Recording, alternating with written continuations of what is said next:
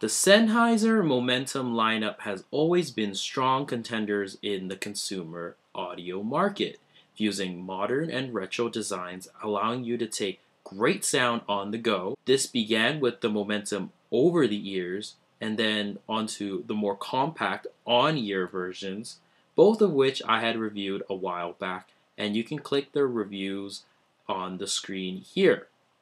But since then, Sennheiser has began releasing their second generation of Momentum headphones. Well, does that mean that the in-ear Momentums has been left behind? Welcome to On a Student Budget. My name is Tom, and I'm here to explore with you why I feel the in-ear Momentum is well deserving of the Momentum name, and why it's a very attractive choice to the average consumer. Before we start this review, I want to thank Sennheiser for sending a pair of these Momentum in-ears out for review, and I'm going to leave the links in the description below on where you can find out more information as well as where you can purchase these earphones and my full written review over on Headfire, so I hope you check those links out. Diving right into the accessories, the Momentums come with a beautifully crafted hard shell yet fabric exterior carry case, which is really protective of the earphones in general. However, my gripe with the case is the fact that I think it's a little bit oversized for the earphones to use themselves without the plastic mold. With the plastic mold, it definitely makes the earphones very attractive aesthetically when you're displaying this, say, in public and such, but it's really impractical for day-to-day use. They also lack pockets, which I think is a little bit of an oversight. They also come with 4 sizes of silicone ear tips. Now, moving on into build quality and design. The Momentum in-ears come in 2 colorways, the gray and chrome version that you see in this video, and a very striking red and black color scheme as well.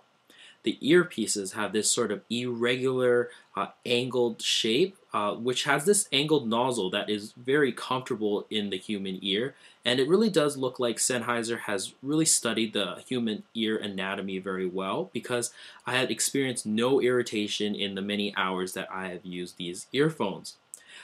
At the end of the earpieces, there is this sort of plastic tab that is really easy to grasp with your fingers, making it very easy to remove in and out of your ear without any issue.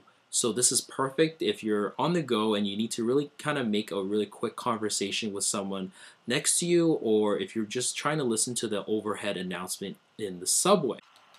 The earpieces are made of mostly plastic with the exception of the metal nozzle, so it has fairly good durability overall. Moving down towards the cable, it terminates in a 90-degree angled jack. And overall, the cable is fairly minimalistic overall, with a sort of elliptical design that helps in being tangle resistant while at the same time still being quite lightweight. The cable feels nicely made overall, and they also have this sort of hanger-like design at the end of each earpiece, which helps cuts down on the cable noise and prevents premature cable breakage. So I know that this is going to be a really nice addition, especially for day-to-day users.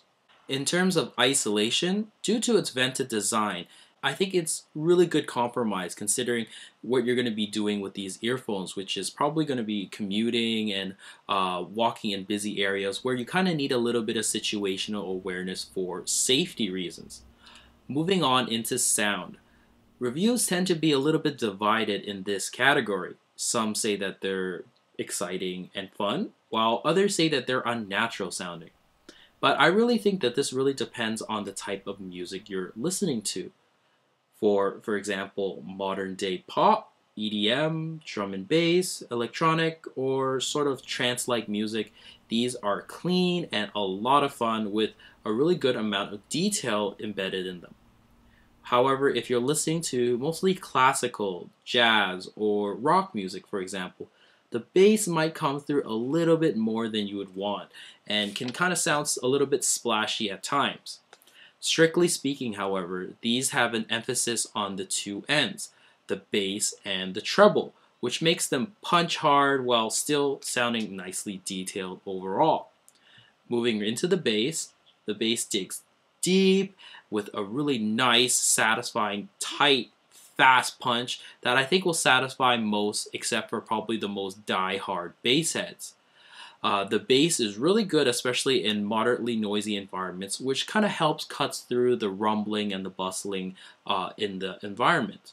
The mid-range takes a little bit of a dip, so male and female vocals sound a little bit thin in comparison to, for example, the New Force NE800M, which I reviewed in a previous video, which you can click the link in the annotation above here. Which in comparison sounds a lot more thicker and full-bodied in general.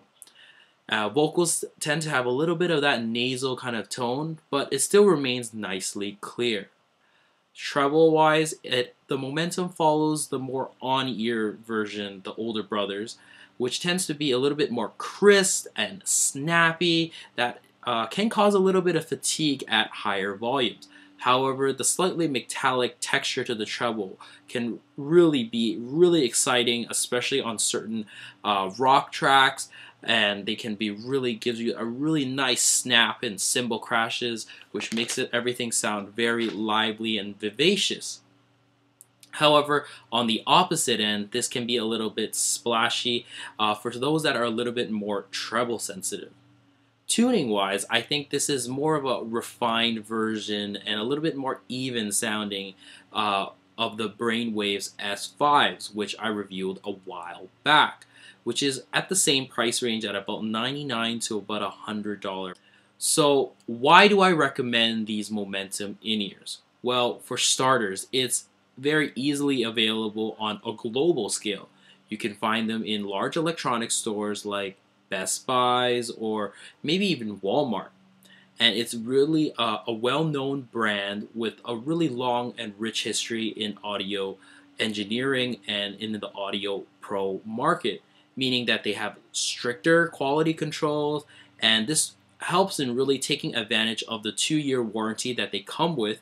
And lastly, of course, these earphones come with both an iOS and an Android version, which I think is a fantastic feature that Sennheiser has implemented, because especially being an Android user myself, it's really hard to find earphones that can have the module controls for volume, in addition to obviously the play, pause, and rewind and skip calls.